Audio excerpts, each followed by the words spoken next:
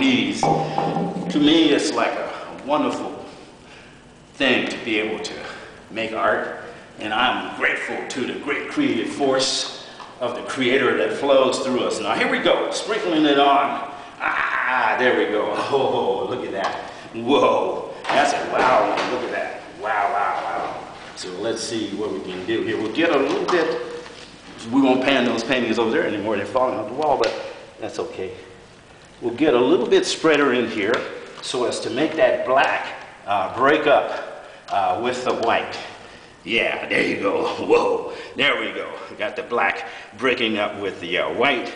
And then what we will do is that looks like a cosmos. We call that a cosmos pattern, a universal pattern. But we'll break the cosmos pattern up a little bit like that. And then we will press and roll this baby in here and see, whoa, see what we can get, huh? Isn't that exciting? Wow, isn't that cool? I didn't even know that was going to happen myself. You never know what to expect when you're doing contemporary modern art, but I did have a plan. I mean, I allumed this pot with alumina potassium sulfate, but you like the word alum better, don't you? It's so much easier to pronounce. So this is a spontaneous modern art pot wow.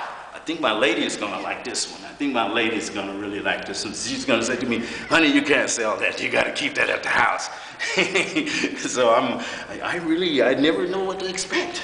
So that one, so let's try one with slightly different colors.